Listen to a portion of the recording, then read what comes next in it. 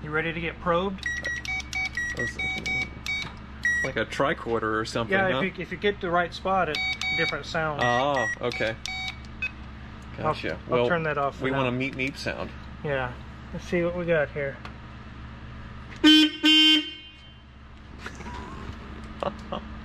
There it is. There it is. Meep meep. I even gave blood, sacrificed blood to it. Oh no. Get your new Hoovie's Garage Superbird t-shirt, limited to only 250. Link below.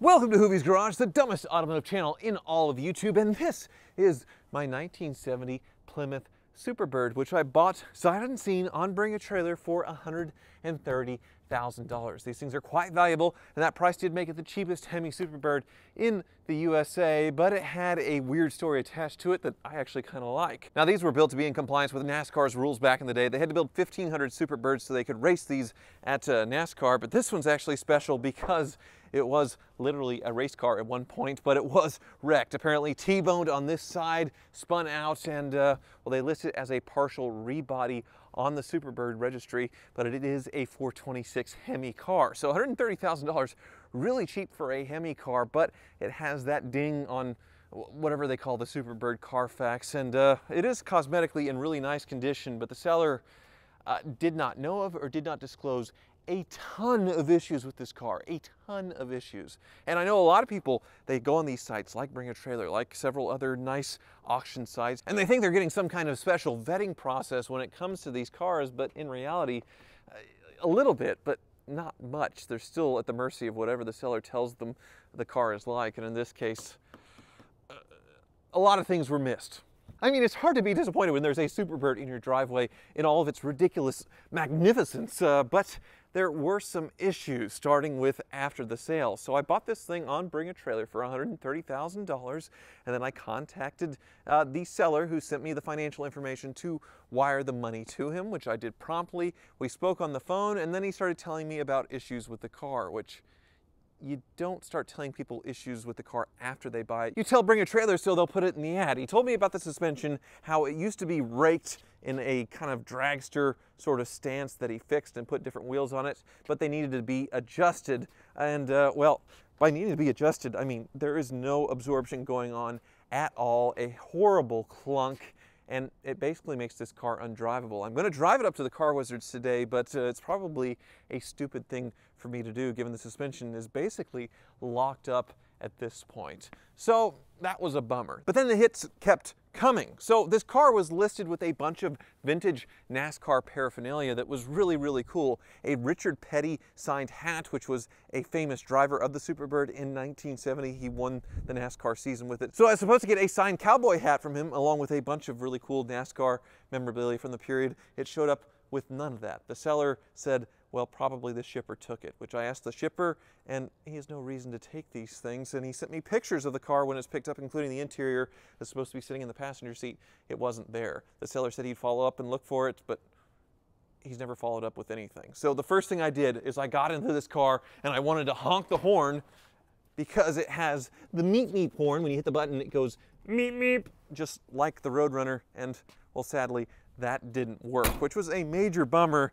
And then I started driving the car and, well, oh crap. So there's the meep meep horn, that purple thing down there, but as you can see, coolant started gushing out of the radiator, which I'm hoping it was some simple things. One, it could be overfilled. It looks like someone recently replaced the thermostat and may have overfilled it, or it could have been the cap, which I have replaced now with this generic cap. Hopefully it holds for the drive up, or it could be coolant pressure from the engine, like a bad head gasket. And this engine, it runs pretty good when it's warmed up. I don't see any issues with the engine as far as runnability wise, other than not liking cold starts. But the temperatures do creep up when you let the car sit, and I'm hoping it's just because these cooling fans are not kicking on, and it's a characteristic of the Superbird because of this crazy nose. In addition, well, a lot of things don't work. The climate control, I haven't played with it too much, but I couldn't really get it to work. It's an aftermarket vintage air type system. A lot of the gauges, the speedometer, the fuel level don't work. The temperature works because I see it creep up. The oil pressure, a little concerning. I'm hoping this gauge is off and not that it's low when it's hot, which that would mean a bad $20-something thousand engine. And when you turn on the ignition, there's just this awful, horrible noise. You can hear this pump is running, and it's really, really loud. It's like a vacuum pump to operate the headlights, which are vacuum operated. Basically, this pump runs all the time. You can't really hear the engine idling over it, and it's like there's a massive leak to where it needs to run all the time, and, well, it's really loud and really annoying. So that's a lot of issues for a car that was $130,000. Thankfully, the car is in wonderful cosmetic condition to where I don't have to, say, restore it again, but it does need a lot of sorting, and there are, well, a lot of undisclosed issues. So Bring a Trailer was kind enough to refund me the $5,000 profit that they would have made on this sale, just to show they don't want to make money on a bad deal like this. And they heavily noted the seller, which will affect him being able to list cars again on Bring a Trailer. I've contacted him 4, 5, 6 times about the issues, and he just basically did the whole head in the sand thing, didn't even want to address them with me, pretended like I was never sending the text, which is fine. He can be that way, and please don't go on Bring a Trailer and sleuth out his name and his address and go hunt him down and all that stuff. It's fine. If he wants to be like that, he can be like that.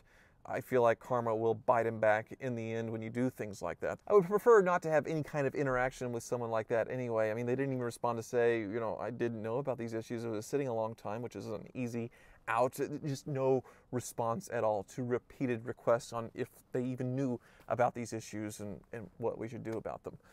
So with that, I'm going to attempt to drive this thing now 30 miles to the Car Wizards. I've never driven this thing more than, say, a few miles away from my house, and hopefully that radiator cap thing is all it needs to stop it from puking out coolant. And it seems like if I keep moving, it doesn't overheat because it needs the cooling fans at idle. So fingers crossed we'll hit the road.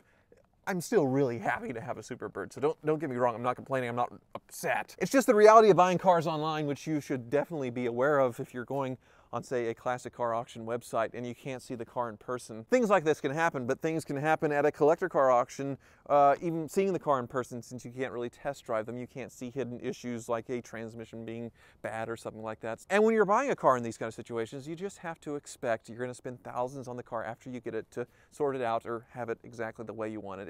It's just the way things are. With that, wish me luck. Okay, up onto the highway we go for the first time. In my covered wagon, basically, when it comes to suspension. Alright. Well, I don't know how fast I'm going, but it feels about 50, about 60 now.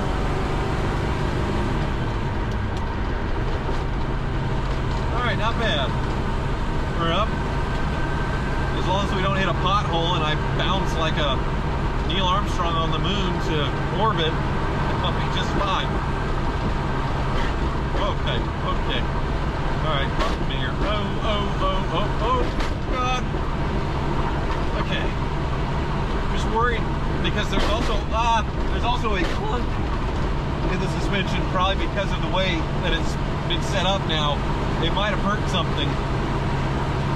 So any kind of bump in the road is just terrifying in this car. But it's working. I mean, I don't know how I can be sad about owning this car in any condition. So I'm still happy. We'll see what the wizard has to say. Still have quite a ways to go though. So make it. You can do it. The meat doesn't work. The wizard still knows I'm there.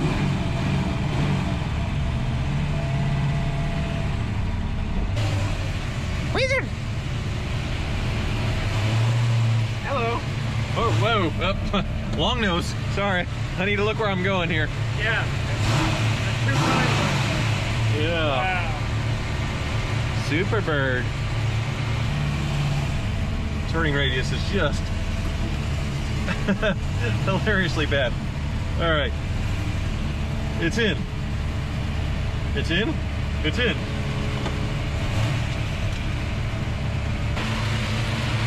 Is this the real thing? It's the real deal. Yeah, pop the hood. Woo!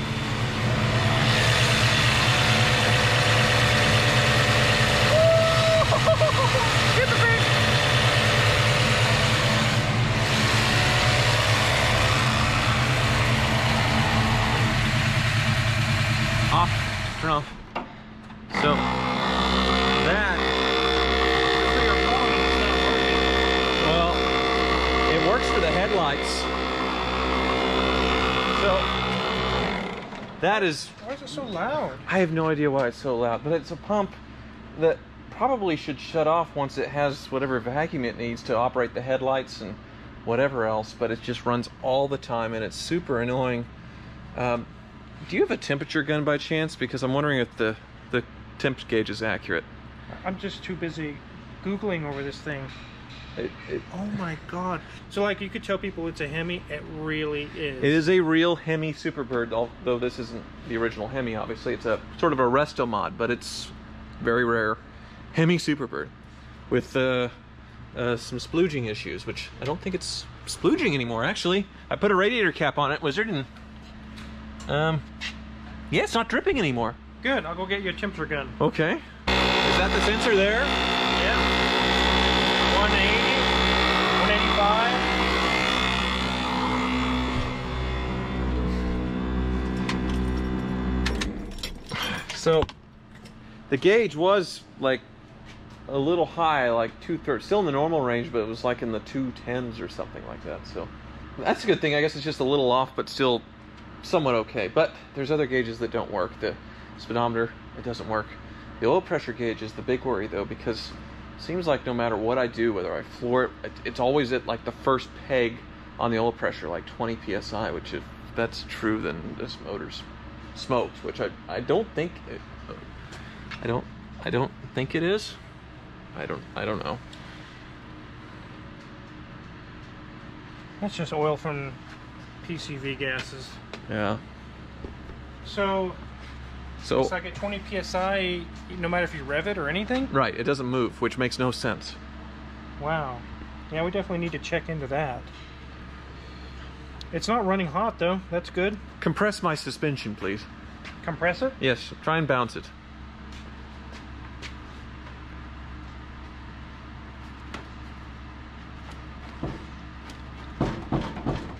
The heck? Yeah, I know. What the heck is... Something's seriously wrong. What does that do? Yeah, it's got a little appendage. Basically, there's no shock absorption. It just the tires moving. But otherwise, yeah, try it. Really try it. There's no compressing that suspension. And there's kind of a clunk.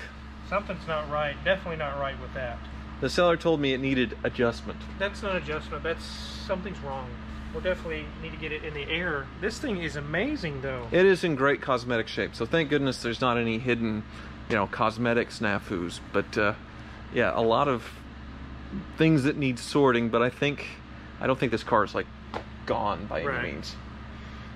This is one of those scenarios like people bring me a $10,000 car and they want to put 30 grand into it. I'm like, no. Mm-hmm. This is definitely a car. It is worth the expenditure. Yep. Well, shall we look underneath? Yes. Kind of looks like an aircraft for this angle, doesn't it? It kind of does. It's like it's flying. It just needs wings. Yeah, well, it has a big wing. It needs, like, side wings. I suppose, yeah. What do you think of the gold wheels? I guess it fits the era, but I'm not a fan of gold wheels, really. I really like them. I think it's cool and different. You never see one of these that's customized and resto modded, which I thought was kind of cool, but I guess we'll see how good of a resto mod it is, huh? Yep. Look at that. Look at all that room in there. So that's the hole to get to the radiator. Long way to go, but it seems to be doing its job. It's not overheating, which is nice to know. It's not. That's correct. The gauge is just a little off. Did you do that? It's a duck bill, I suppose. Yeah. Well, shall we? Yeah. Well, what's that? Is that leftover coolant? That's engine oil. Why is it up front? I don't know. Is there something up in here? I see a line going in right there. What do you got? It's like an oil cooler. Yeah. Oh, it's leaking. That's wet. Yes, that oil. It could be the loose lines, or the oil cooler itself is leaking. Okay. You need a rag? Well, I got your shoulder, I suppose. I'm not a rag. Well, it gets dirty when you work, right? Like a rag? Thank you. All right, yes. Okay, good. Much better. Anyway. You know, people would probably pay money for this shirt now. I hope not.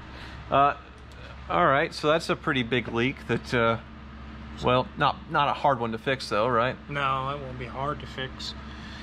Look, it's got a degreed harmonic balancer there, or main pulley. For timing, like Yes. ignition timing? Yep, cam timing, everything. Use the timing light, old school, huh? Yep. Got a remote oil filter. All the Oh, way up there, you see him? yeah, I think I see an oil tank when I had the hood up earlier. It's the filter's way up. You can see it when we put it back down. Big Meloden. Yeah, very resto-modi, eh? Yep. Let's check out these shocks. Oh, yeah, good question. Well, this one, first off, is blown out. Look at it, all the oil around it. It certainly is. It looks like it's been adjusted a lot. So in the old pictures of this thing, it was kind of slanted like this, and he jacked it up, and now it rides like crap. So, yeah, you can see where it was. Yeah, they cranked it. It looks like a good 2 inches at least. Mm-hmm.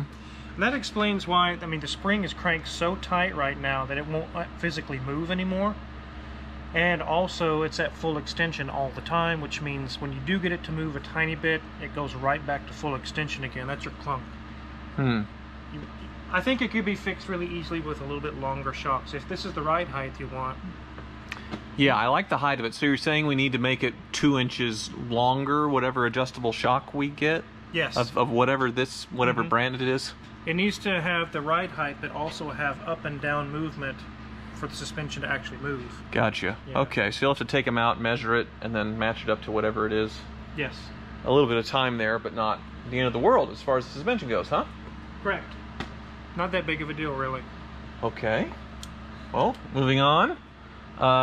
There's more oil. More wetness. Is it... You're just verifying again? Is it the same taste as the oil up front? Yeah, that's engine oil. Okay. It looks like it's coming up around the top. Let's see what we see up there. These headers are awesome. They're hot. Don't touch them. Yeah, but they're cool. They are. They are really cool.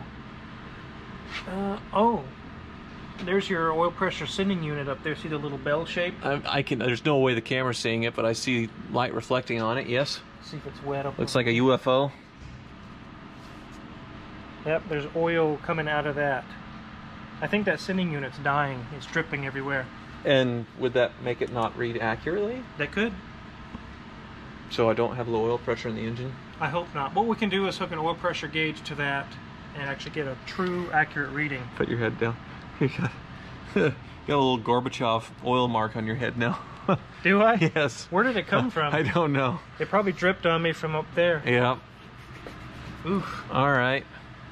Well, we're moving to the transmission. I don't see anything leaking. I am concerned about the speedometer not working. Yeah. Here's the cable.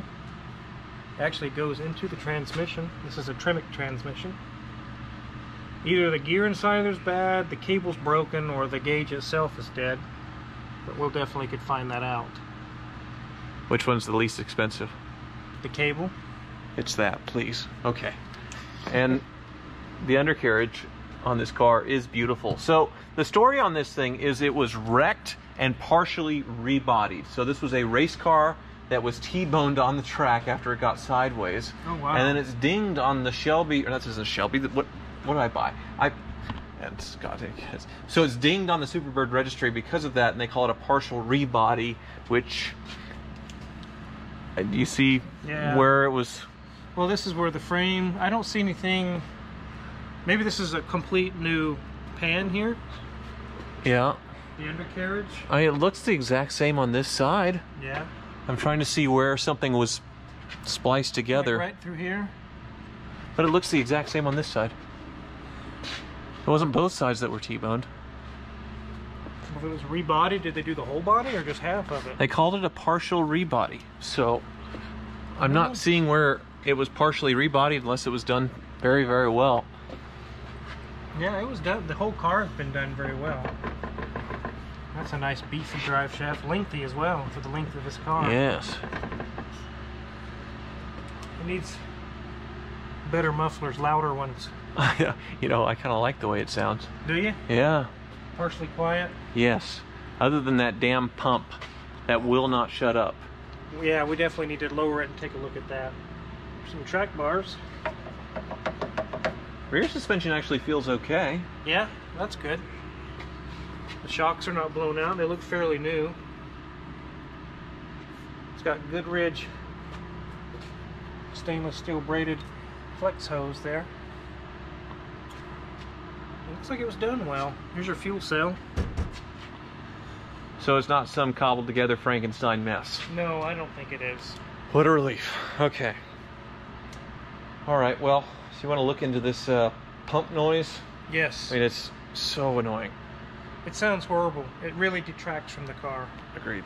So I know vacuum's needed on this car to operate a lot of things, like the headlights, the pods that open it are vacuum operated, but right. Usually that's ran off the engine. So why do we need this noisy, terrible thing? The camshaft that's on this engine is very likely very high performance, and when you get to a certain level of performance on a gasoline engine, you actually don't have hardly any vacuum at idle. Really? Yeah, so there is some there. It's just not enough to operate things off of, so okay. That's the reason for the vacuum pump. This pump shouldn't be that loud, though, and it shouldn't be running all the time if it was that loud, I imagine, right? It shouldn't be. Let's see, where's the... We can unhook this hose. I can hook a vacuum gauge to it and see if it holds. That works. You hear that noise? It had vacuum. It's working. It's just that it's so loud. We could just probably replace the pump with a nice quiet unit. Everything will still work. I don't even need to hook up my gauge. I know that's holding vacuum off of what I heard. Yeah, that was quite a whoosh. Okay. Yeah. Awesome. Just shut that thing up. Just take the vacuum cleaner motor out of this thing. That'd be great. Yeah. Well, more good news from the top here. You can see the oily. Ooh, yeah, it's pretty sludgy in there. We'll need to see what's going on there. There is one very disastrous thing that's wrong with this car, though. Yes, very big. The meep horn doesn't The work. meep horn does absolutely nothing, and it is a tragedy. There it is down there in purple. We need to put power to it. We unplug this just to shut it up. Yes, we can. Okay. Otherwise, we won't hear anything over the darn pump. All right. We're still running? There's another pump. What?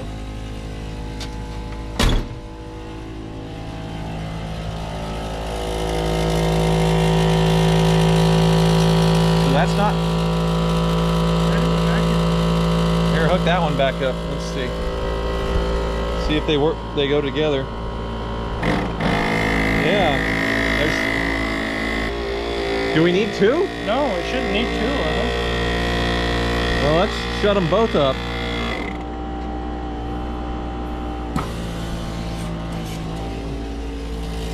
So they both work on the same... On the same hose. Because if I plug this one, you can hear that one change.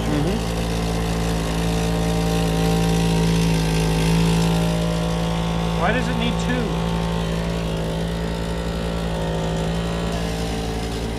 I don't know. No.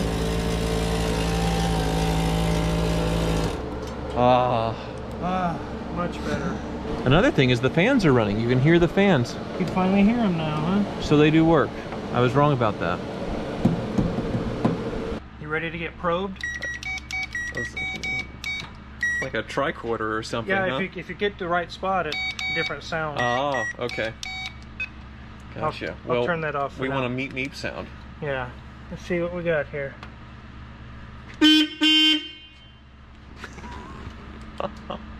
There it is. There it is. Meep meep. I even gave blood, sacrificed blood to it. Oh no. So it works. It does work. It's just not working up there. Maybe a blown fuse or... So it's not a disaster. No. The motor seems healthy. It's not overheating. It probably doesn't have low oil pressure. It doesn't seem to be leaking coolant anymore, but it is leaking from other places with oil. The suspension, that's a thing. We're going to have to look up that. Yes. But electrical issues, it doesn't seem that bad. It's really not. We'll see when we end up in the office, I suppose. What you end up shopping for. Yes, that'll be a surprise.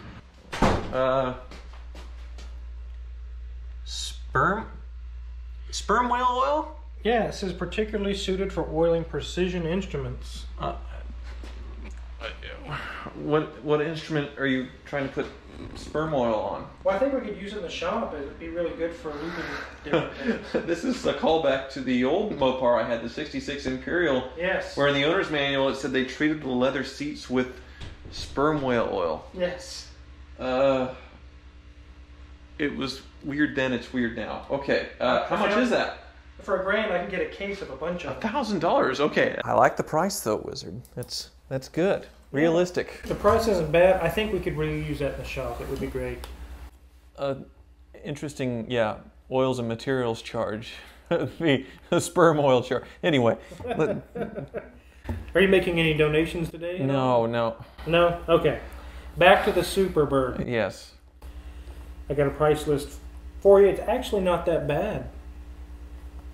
We can replace those coilovers with a 2-inch longer set of iBox spring, coilover spring set, $1,250. $1,250? Yep. That 2 inches will make all the difference, eh? Yeah. That oil's going to come in handy with that. You started it with the... Okay. So $1,250, all right. Yeah. Yeah, so just new adjust. Those shocks are pretty expensive then, huh? Yeah, most of that, probably 90% of that is the shocks. But you just unbolt them and put the new ones on. It's not cool. hard to do. Okay, all right. Oil pressure sender, remove and replace with a new one, $100. Great.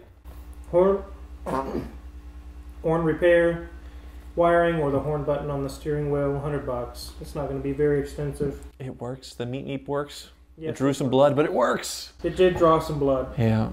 You want me to kiss it, make it better? No. Okay. I'll put some oil on it when it comes in and might heal it up. Okay.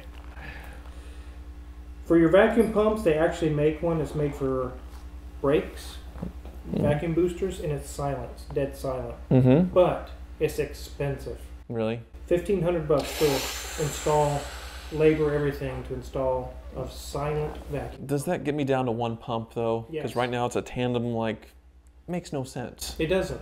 There's 2 tanks? Yeah. Weird. Okay, $1,500 for silence. It's expensive, but yes, okay. Okay. Oil cooler leak, $100 to $200. It's probably just a seal, or it probably could be loose. That could go higher if the oil cooler itself is leaking, but I don't think that it is. All right. Speedo repair is very likely just a gear or the cable, $200. That'll do. All right. Oil change, I'm gonna give you a special deal since we've got plenty of money here. I can send my order in today. All right. $1.97 for an oil change. $1. Okay. All right. I like it. You must like this car. Yes, it is a very cool car. All right. Usually when I bring him like a Bentley or something, it's brutal for multiple reasons, but also you don't like it. But okay. Grand total $3,400. $3,400. Well, I mean, I don't really owe the seller an apology because he didn't disclose all of these issues to me. Mm-hmm. And they're definitely things that someone would have noticed and known about. Right. The shocks, the suspension, the speedometer not working, leaks, there's some pretty decent leaks there. Yeah. But Bring a Trailer did refund me their fee, which was more than that on the car. Okay. Just to be a stand-up organization. So I guess it's a win. I guess. Well, the car's definitely worth $3,400 investment. Oh yeah. All right, go to town. I'm gonna leave it with you, and I guess I can drive something home. Maybe the Ferrari 456. Is it done? Yeah, we actually just finished it up now. Nice. I'll get my order going. All right. Thank you for watching, and sorry about the sperm oil thing. It's weird. I know. Get your new Hoovie's Garage Superbird t-shirt, limited to only 250. Link below.